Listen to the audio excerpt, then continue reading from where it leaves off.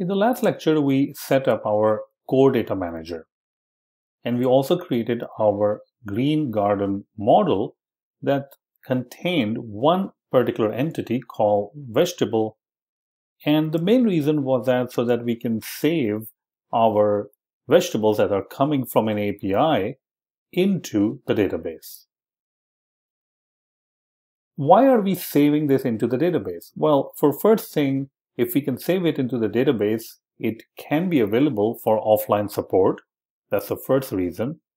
And the second reason, if we can save it into a database, we can easily use it to create our own My Garden.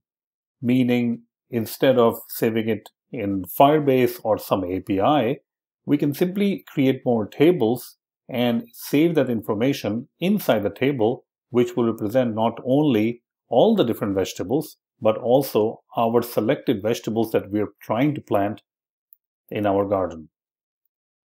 But the first thing we need to do is to get the data into our SQLite database using core data. And that is what we're going to do in this lecture. We already implemented the core data manager. The core data manager contains functions that are used to set up the core data for our application. It consists of the save function also, which will save the view context. But it doesn't really have any function to import the data from a web service. So that is exactly what we are going to implement, the import function. I'm simply going to go ahead and say import data. This is going to be an async function, which can throw an exception.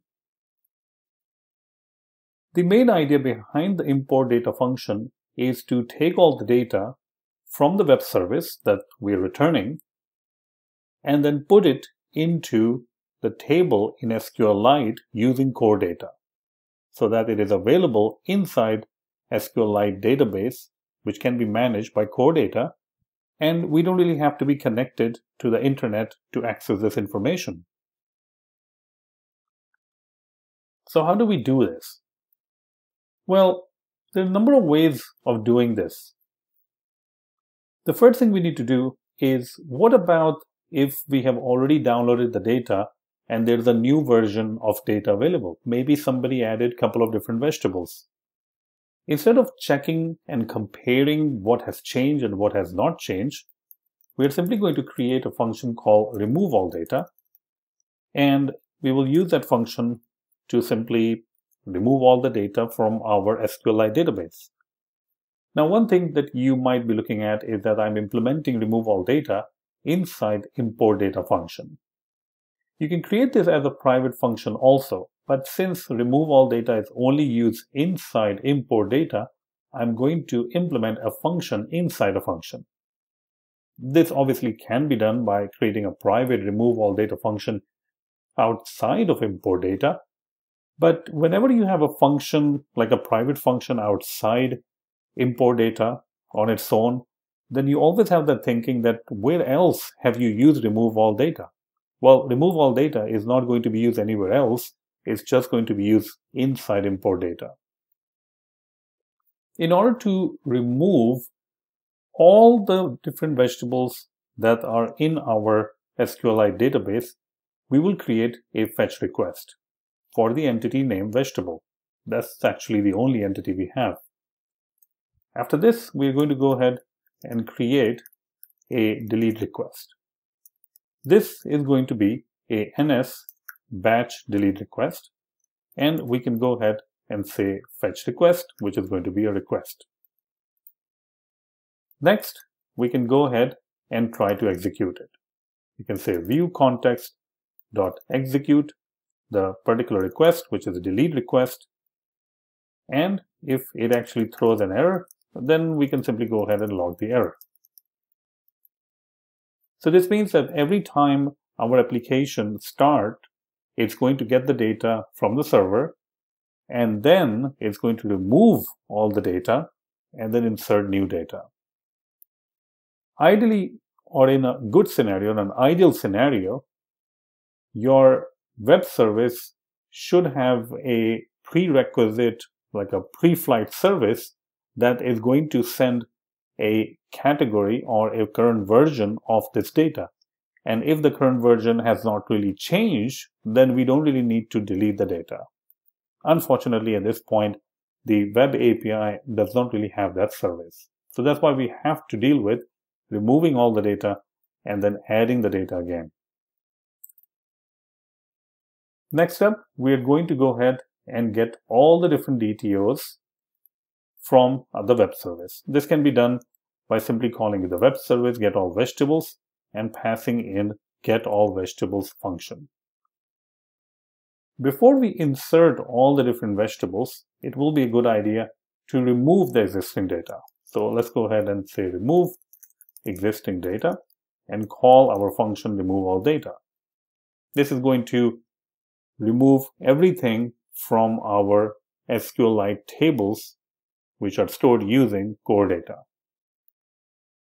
Once the data has been removed, we can go ahead and insert the data. So let's go ahead and say insert vegetables in the database. We're going to go ahead and go through a vegetable DTO in vegetable DTOs, and we can perform this using the background context. Currently, you can see that we don't even have the background context. The only context we have is the view context. We can go ahead and create a new background context, just like we created the view context. This can be done by calling new background context. This means that this particular request for fetching or inserting into the core data is going to be performed in the background. Next, we can say background context.perform, and we can perform anything we want, what we want. We can go ahead and await for it. And now we can go ahead and create a particular vegetable. We actually do have an access to the context, so we're going to pass that. We're going to go ahead and create an ID which is based on the vegetable DTO. In the same way, we are going to go ahead and assign all the stuff from the DTO to the vegetable. There we go. So basically, all the DTO stuff is on the right-hand side, is being transferred to the core data model object vegetable, and we have assigned all of these different things. And finally, we have to make sure to save it. Perfect. So now we have created a function called import data, which is going to first remove all the data, and then it's going to perform the request, get all the new data, which is the DTOs, and then use those DTOs to put it inside the SQLite using core data. But now the question is, well, where do we call this? We should call this inside our Green Garden app file. Inside over here, we can go ahead and create a import data function. Import data. This function can be an async function because we do have to await for it. Try await core data manager.shared.import data. If there's an error, we can go ahead and log the error. Perfect. But we still have to call this because or else it's not going to work. Let's go ahead and call this inside the init of the Green Garden app. Well, we can't really call the import data because it is marked with async. But we can use the task closure to call this function. So self, or we can say import data, and we can await for it. Since we are inside the closure, we do have to use self.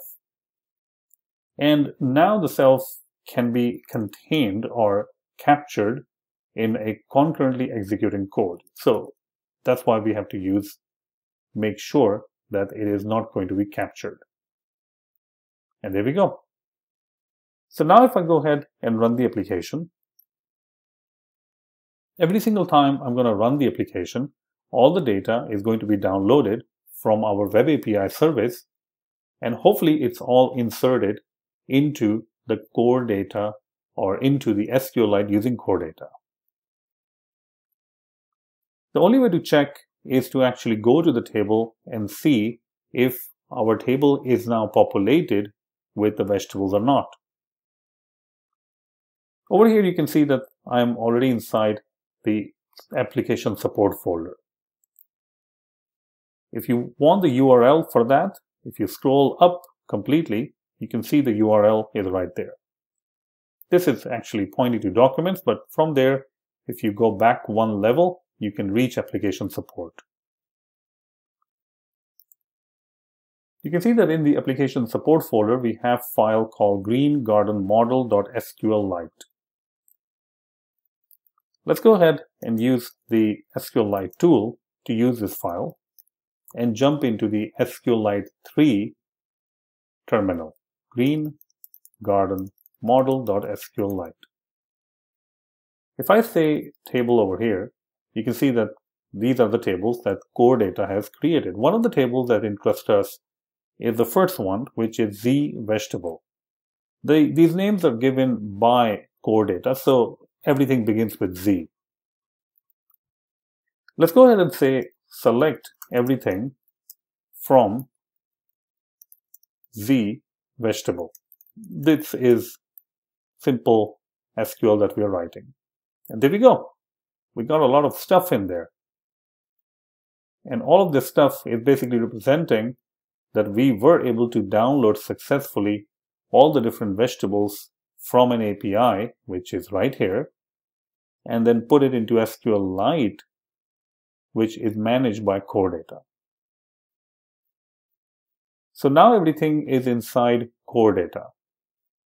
The next step that we want to take is to start reading this information from core data instead of communicating with the API.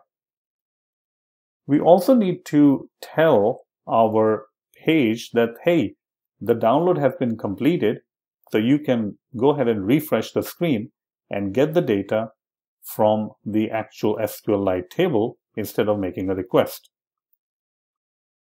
If you go to our views right now,